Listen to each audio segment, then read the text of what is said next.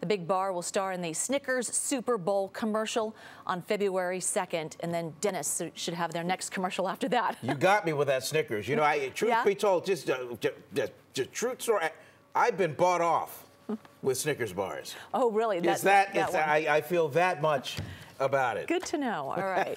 All right, NFC Championship up top.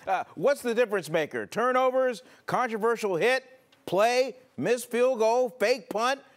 Or is it simply the quarterback play? Packer Aaron Rodgers and 49ers Jimmy Garoppolo tee it up Sunday at 3:40. We got Rodgers, future Hall of Fame quarterback, the pitch man for State Farm Insurance, and then Jimmy G.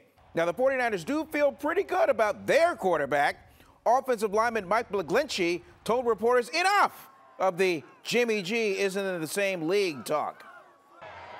You know, Aaron Rodgers is superior to, we think it's, and I think, not that Aaron Rodgers is a Hall of Famer, but we're very confident that number 10 is just as good as anybody out there, and he's proven that time and time again this year.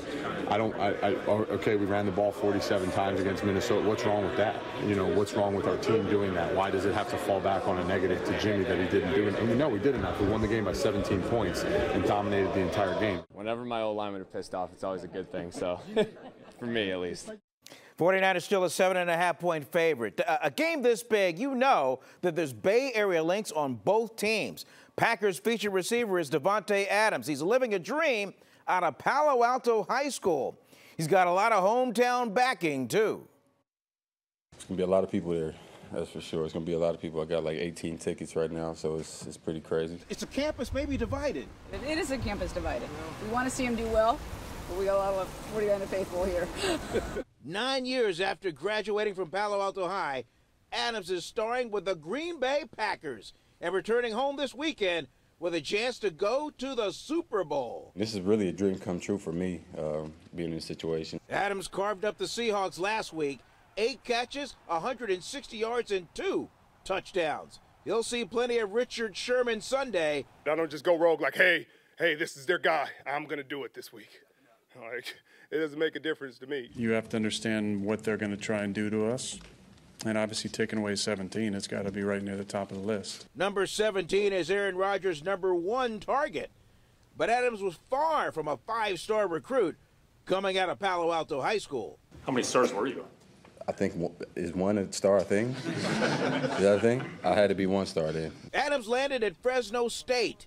He caught over 200 passes in 2 seasons playing with Derek Carr, and was drafted by the Packers in the 2nd round of the 2014 draft. I went to Fresno State. People disrespected you, go in the locker room, and I'm talking with Alabama guys and stuff. They want to disrespect the school I went, and I'm like, it clearly don't mean nothing, man, because look where we are. NBA Warriors have lost 10 straight games. Can they put a stop to it tonight? Running with Orlando. Moving pictures on The Late Show. What a scene at Washington State. Klay Thompson returned to Beasley Coliseum to have his jersey number 1, retired. Starred for 3 seasons, 242 three-pointers. Zaza Pachulia, Steph Curry were on hand for the ceremony in Pullman, a town that sounds like it's got a lot of support for Dub Nation. I know we've done amazing things with the Warriors. Side note, thank you. A lot of Warrior fans up here, it makes me happy. So, special thanks, everyone from the Warriors who was able to make it. We've done some amazing things, and who would like to see a couple more championships in the future? You know? So, we're gonna get to that.